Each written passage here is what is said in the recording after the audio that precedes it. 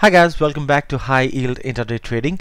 So I have been getting a lot many requests from the guys to let them know what head and shoulders pattern is and how exactly do we trade them. So today we will discuss about a chart pattern called as head and shoulders pattern. Alright, now to give you a brief about the head and shoulders pattern, these are actually formed at the tops and bottoms of a reversal. So basically these are reversal chart patterns, and we take the help of these kind of patterns to know the bullish or bearish trends, okay, when they are about to occur.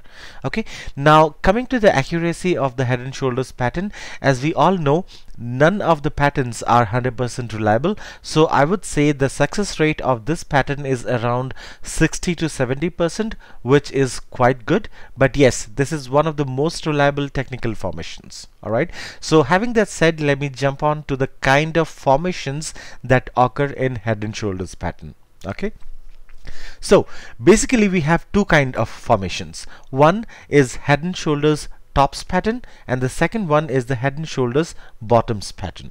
I will go ahead and explain both of them one after the other. So coming on to the head and shoulders top pattern, so when we get this pattern, it is the sign of a reversal from bullish to bearish trend. Okay, this develops after a strong uptrend. Now coming on to the head and shoulders bottoms pattern, so when we get this kind of pattern, it is a sign that a reversal will be happening from bearish to a bullish trend. Okay, now this develops after a strong downtrend. Okay, so let me just show you how exactly the head and shoulders tops and bottoms look like. I have already drawn it. Okay, now this is the head and shoulders top formation, and this is the head and shoulders bottom formation. Okay, now coming to the top formation, this area is the first shoulder, this is the head, and this is the second shoulder. Okay, now coming to the bottoms pattern, this is the first shoulder, this is the head, and this is the second shoulder. Okay, this is all about it. Okay, now when trading with the head and shoulders pattern, one thing to remember is the neckline. Okay, now the neckline is the most important thing that we need to keep in mind when trading the head and shoulders pattern, because this is the first thing that we are gonna draw on the charts. Okay, now we take the neckline as the trigger line, either to go short or to go long.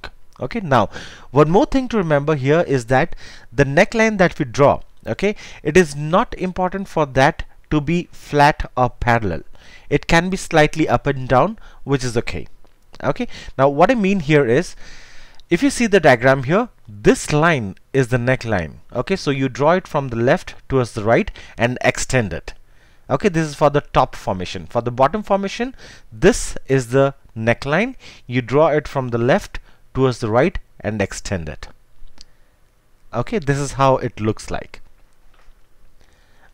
Alright, now if you see here, as I said, the neckline doesn't have to be flat or parallel. So if you see here, it's kind of upward here, and here it's kind of downward.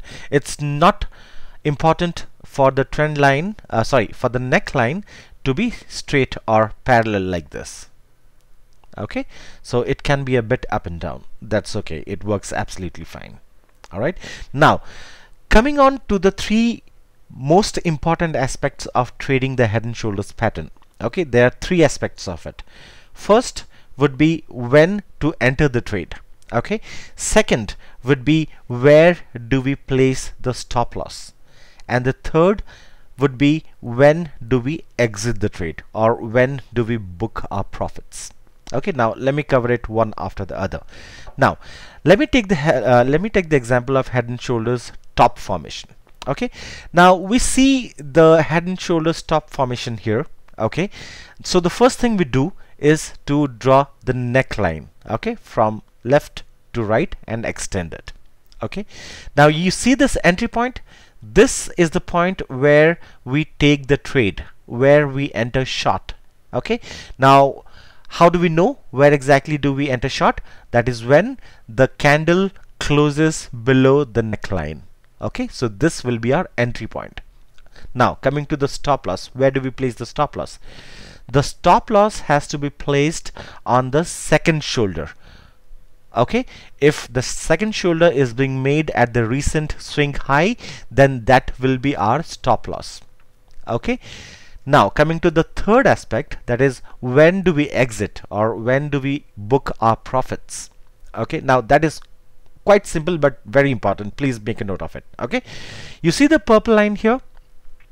The purple line has been drawn right from the head till the neckline.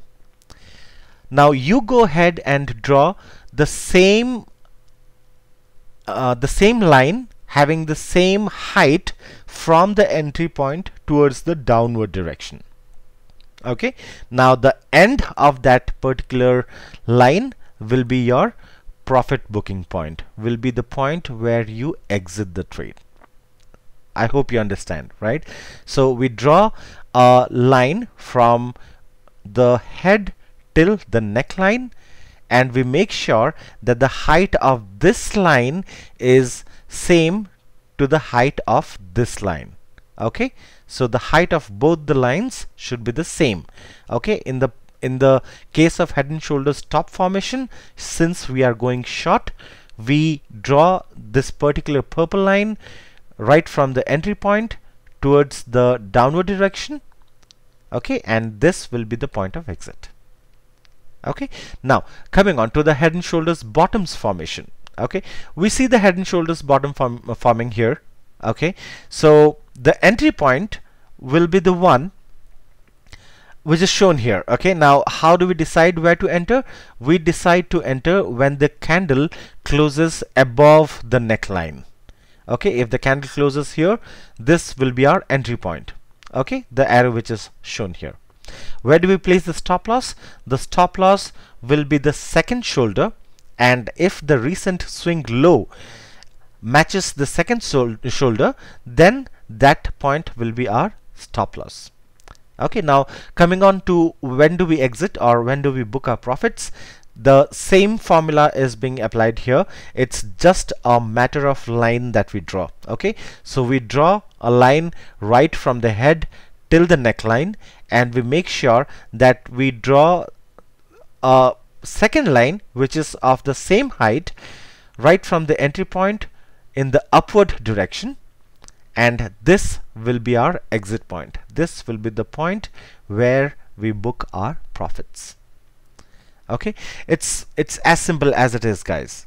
Okay, right, so just make it a habit of watching and reading the charts so that you can start identifying these kind of patterns, and once you identify the pattern, you know very well how to trade them.